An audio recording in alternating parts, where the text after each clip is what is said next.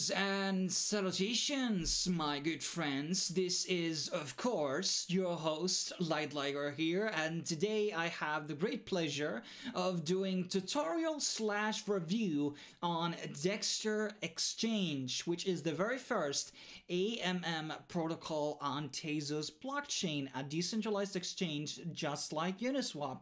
And like in my other AMM videos on the channel, I will be showing you how to connect to the dApp, how to trade, and also how to provide liquidity, and also how to remove it. And Dexter is created by Camel Case, which also, by the way, have their own mobile wallet called Magma Wallet, which will be soon integrating the Dexter support, so you'll be able to access the Dexter exchange on your mobile device as well.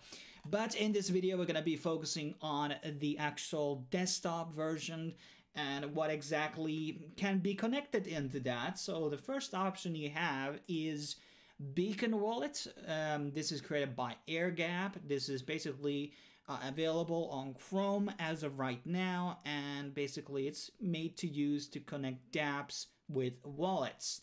Your second option is TezosBridge, which to my understanding allows you to connect through your Nano Ledger, allows you to import private keys or even create keys in case you want to. This is a bit more for tech-savvy people, although, so if you're kind of beginner, definitely not the way to go. And your third option, which we're going to be using in this video, is called Thanos Wallet, which is by far probably the best and simple, easiest version to go with, and also has a baking feature, which means staking, which probably I will be doing a future video on the channel. Now, Thanos Wallet will be available on Chrome, Mozilla Firefox, or Brave, and also in future is going to be on Opera, Microsoft Edge, Yandex, and Vivaldi. By the way, I also use all of these browsers on this list, by the way, outside from Edge, which you sadly cannot uninstall from your computer because, hey, it's a Microsoft product. But it's very nice to see that there are more blockchain projects supporting different browsers. Opera has been pretty pro-crypto, which is, in my opinion, a sign that there more extensions should be built on top of it. But we're going to be using the Chrome version in this video, which is obviously the best of, I guess. And basically you have a couple of options here. So once you create the wallet for the first time, you can create a new seed phrase or import an old one. I created a new one just for the testing purposes, but after you have done that, you do have the option to import accounts. So you can import a private key or a mnemonic phrase or even a fundraiser. I'm not sure what exactly that is. But basically, if you are using Exodus, you're using Atomic Wallet, or maybe even, no, Trust Wallet doesn't give you private keys, but a couple of these two options, and you can import the private key from those wallets, as I have done, into this field and access my Atomic Wallet into the actual dApp through that. So that is a very nice feature that is actually available on Thanos, so you don't just need to move all of your things to one address to another. And also this, by the way, shows you staking thing, which is very nifty, and all the transactions are here neatly in detail and showing you all the costs and etc. But now, obviously, we're going to be connecting to the actual Dexter exchange. Before we do that, I do want to say that this has been audited on one of its earlier versions, 0.87 something. And basically, the current version is 1 point something, so there is an actual audit done for the project, which is good. It was back in June. Obviously, there has been probably some changes on it and fixes, but I think it's pretty safe to use. Going back into the Dexter exchange, now we're going to be connecting into the actual wallet, and here we can have the three options we talked about. And by the way, you cannot have on the same browser Thanos and the Beacon extension. So if you're going to be wanting to have both, install Thanos into one browser and the other one into another. So maybe you're going to be installing Thanos into Brave, and if you happen to use Chrome as well, install Beacon there. And now we're going to be connecting into Thanos through that. For the first time, there is going to be a small pop-up coming out, and it asks you to accept basically in order to connect. one of my first criticisms about on this exchange on my review is that even though I have activated my imported account here on my wallet, I cannot actually connect it here on Dexter, so it's going to be automatically choosing the initial seed phrase, and that's kind of sad.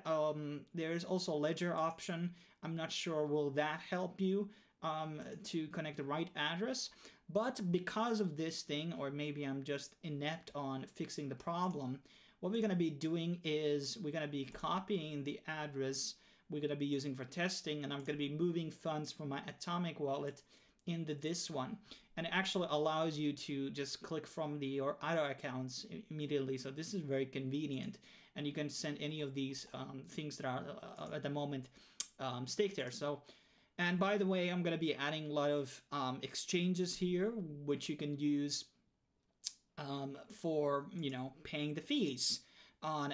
So not paying the fees. What I mean is that I'm sending you the links to the exchanges where you can buy Tezos. It's a very universally available token, so you can pretty much get it anywhere.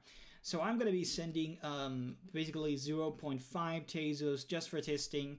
And here you can, by the way, customize the actual speed. Because I'm doing a video, I'm going to be using the fastest rocket speed.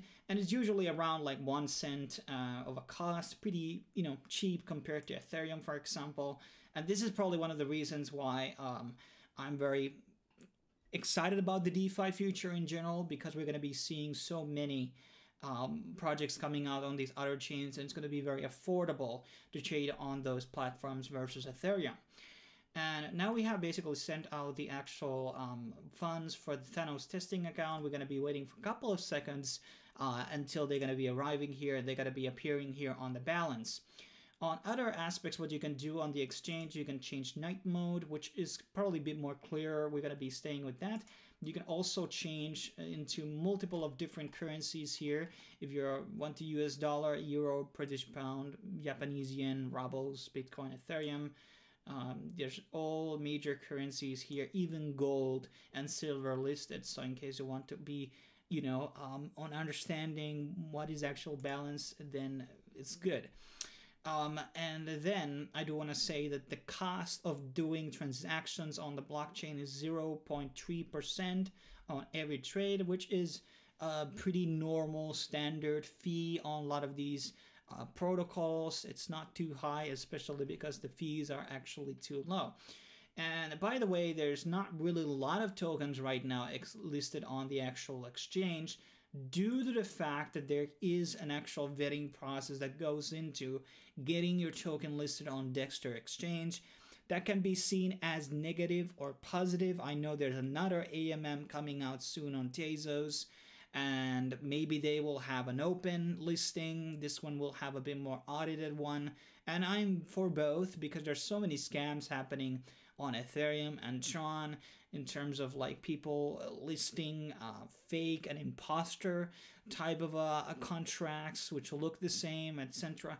So that is a bit of a problem, and maybe this sort of a vetting process is a bit better way to go. And you don't obviously want to have contracts which have loopholes or parts in the contract which are essentially like minting or flash minting, which is mentioned here. But let's get back into the actual exchange. I'm going to be refreshing here. Okay, I didn't need to do that. Now we're going to be connecting again. And now we have 0.5 Tezos. And let's say I want to buy USDT or I want to buy Bitcoin.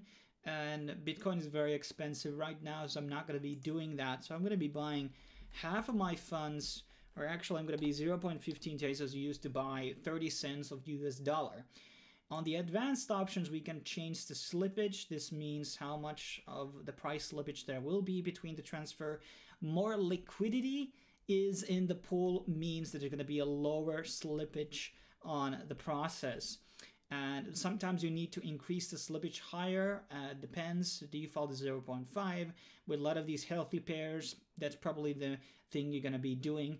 The transaction timeout, if it has been not game completed, then, you know, if you're going to be changing something, I'm going to be putting it 5. Also, you have the option to send it into your other address. So if I want to send it to my Atomic wallet, which we imported earlier, into my thing, I can do that. So I can just copy the address from here if I so desire, but I'm not going to be doing that this time. So we're going to be exchanging now, and here it says 0.3 fee and the price slippage limit of 0.5. And I'm going to be exchanging. A pop-up will come out, and here we can choose to reject it, the account that is in use, and also the confirm and the other DEX fee. I'm going to be confirming it, and now the transaction is taking place on the blockchain, and it will tell us when it's actually happening. One of the cool things is that it's showing the recent transactions. You can click this and it would go into the actual Tezos Explorer, which will tell you what is happening. Obviously, when you click it immediately, it's not going to be appearing on the actual blockchain, FYI. And then you can also see here the pool tokens that you have provided into the liquidity, which we're going to be talking about in a second once this actual confirmation goes through. And now that I have reopened my browser, the transaction has gone through in the meanwhile, and on the side we can see my token balances, a half XTZ and also 32 cents of USDTZ, and you can see your recent transactions here as well. And also on the tab you can see pool tokens, which are going to be appearing there in a second once we're going to be providing liquidity into the actual pool. And what you have to understand that they have to be, when you're providing two tokens in, both of them have to be equal in price. So let's say we're going to be providing Tezos and the Tezos Bitcoin. They have to be both in the same value. So $10 worth of this and $10 worth of this. So make sure you understand that. And then there's the problem, obviously, impermanent loss. When the price are fluctuating too much, you might be losing some of your funds. And so study on impermanent loss, know what you're getting into. And we're going to be providing all of my USDTZ here, and there's actually a 0.3 Tezos fee attached into like a network fee of sorts. And as I earlier alluded, there's going to be also the gas fee top of that. So make sure you have, because if you're going to be adding too much and you don't have enough there to cover the cost of gas, you need to save some for it.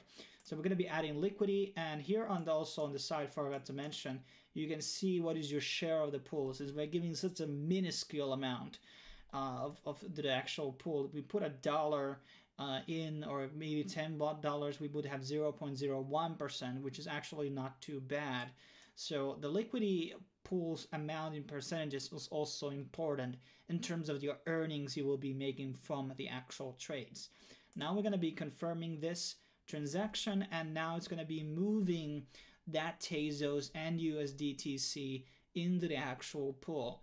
And here on the pool data, so you can also see what are actually the amounts that have been pulled in to the pools, and amount of tokens, amount of XTZ and TZBTC, and contract Baker. And here you can also swap these things in case you want to. And basically also here you can add and remove the liquidity. So once this actually goes through, there will be a minus button here on the basically removing, and here a plus button we can add more. Obviously right now all the sum is already going in, and as I said, it takes around 1 or 2 minutes to actually get confirmed. Overall, I would say the Dexter interface and everything is pretty easy to use. The problem that I talked about earlier about imported wallets seems to be an issue here. Obviously, it needs mobile support, and even though we have the pool data, there's not actual website that keeps track on how much rewards you are getting for your pairings that you have provided liquidity for, which is something that, for example, Uniswap actually provided. And here we can also, the recent transactions, now we have added things to the pool, and the pool tokens are here right now. And in case I want to remove all my funds from the pool, I just click this remove button and I put the max amount if I want to remove all. This is the amount of shares, not the amount of XTZ and USDTC.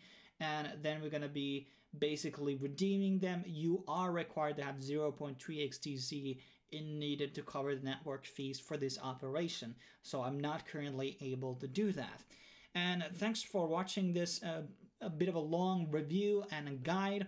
Obviously, Baking Bad did a very good tutorial himself on his channel, a bit more faster and, you know, on to the chase. This is more about a bit of a review on this side and looking on some of the other aspects. And Dexter definitely can survive, but it will be interesting to see if there's going to be another AMM, which one will come on top, if there's going to be a vetting for other one and no vetting for the other, and also what kind of tokens are going to be rising and coming into the market of Tezos and operating in the space, and we will see what will happen. But thanks for watching. I will see you guys on the next video. In case you want to support my work, here you can send some Tezos to me. Thanks for watching. I'll see you soon.